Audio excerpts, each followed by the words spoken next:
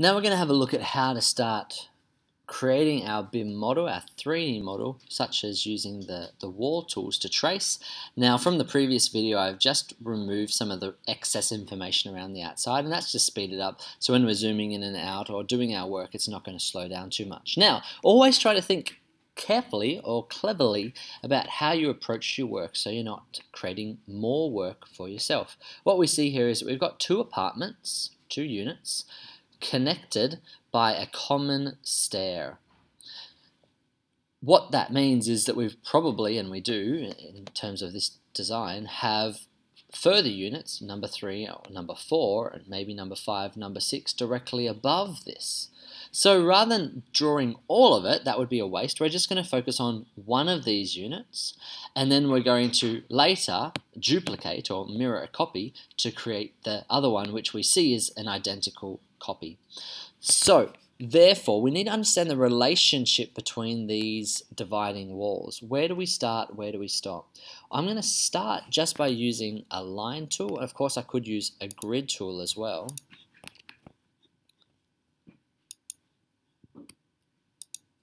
Just to define the midpoint of the wall or the division between the apartments. So where would that be? Ideally that's going to be in the middle of the wall in terms of a grid line, but not necessarily in terms of how we're going to represent it. So for right now I'm just going to draw a very simple short line across this brick wall. We see that this is a 270 brick wall or a cavity brick wall, meaning 110, 50 mil, 110. And then we're going to use that to draw another line up the middle. That's just helping us to define our midpoint. Now I didn't necessarily need to draw that line in order to do this, but then we can select our grid and drag it across to that midpoint. Zoom in enough just so I can see that, make sure I'm in the right place, and then we can delete that. So that's on the middle of this, and of course we can do the same thing with this. Drag. Now we don't necessarily need to do that the whole slow process. If we know that the cavity is 50 mil, then we know the middle of that will be 25. So the middle of walls we've now represented with these grids. Why did I say 4 and 5 instead of 1 and 2? Just because it's the 4th and 5th grid that I have placed. We can of course go into these and change the numbering system to number 1, number 2, or A, B, C, if we want to be able to, I can't think and talk at the same time, to be able to represent these accurately. So that's the start. We've set up our grid. Now we could set up a grid in the other orientation as well, but for this sort of a project, realistically at the moment, the horizontal grid is the only one that really matters. What do we do next? We could start to re-represent that wall and try to show it as accurately as possible. So we're going to go into our wall tool. We're going to then open up our info box settings or dialog box, and then we can start to change or choose which wall tool that we want to use. In this case, we're not going to use the basic because that would be one simple shape.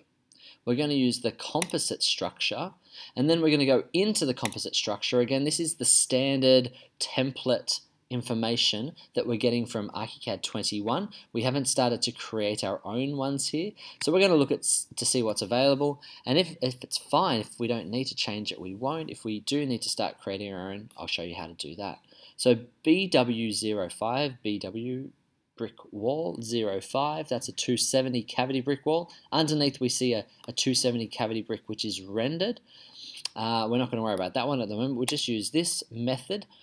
We see that it's called 270, it actually is 270, whereas if we go into the other one, it's called 270, but it's actually 280. Why is that? Because we're not calculating or allowing for the render thickness when we're talking about the thickness of the wall. This is a common architectural thing. We'll commonly talk about a brick wall, sorry, a concrete block wall maybe being a 200 series, but it's actually 190, and that's to allow for an extra 10 mil of mortar when we join them together. So we just have to understand the increment, the structural increment, and In this case, that's the structural width rather than the finished width. Anyway, getting a bit complicated. Let's make this wall a bit taller. We could make this linked, so we'll choose the next story being our roof story, and we'll make this 0, and so that's going to automatically make our wall 3 meters high, and that's based on our story settings, and we looked at that last time. We're not going to need to worry too much about the rest of this at the moment. We'll just leave as it is. We don't want the wall to become thicker. We want it to stay the same width. We also don't want the wall to be sloped. We want it to stay straight. So everything else in these settings is fine. We'll press OK. When we draw in ArchiCAD, we want to draw, I'll use the single wall tool to explain this, in a anti-clockwise direction. We could switch the reference side, but for now we want to keep it the same. And in this case, we're using the outside line of our wall as our reference point. What does that mean? When I draw, let's start drawing so you can see what I'm talking about. The reference line is slightly thicker, slightly darker than the other line. The further away that I move, I think that becomes a little bit more pronounced. In this case, we're not going to do all the way around the building. We're just going to do these party walls, these division walls. Now I could extend this down here. And then similarly, I'll continue around. Now if I can't find that point, I can always stretch it later. Now where do I go here? This is a bit of a strange one, isn't it? I'm going to bring this one across. Now, instead of drawing this the same way, I could do that.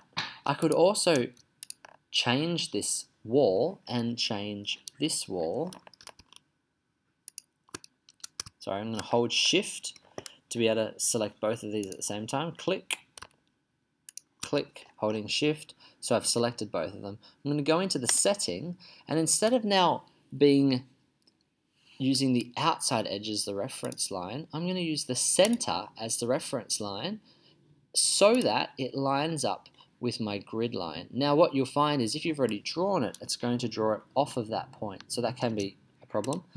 We're just also going to turn off true line weight for a minute just so I can see this a lot more finely, and then I'm going to move and drag this into place. So that's in the middle of my grid line. Do the same thing.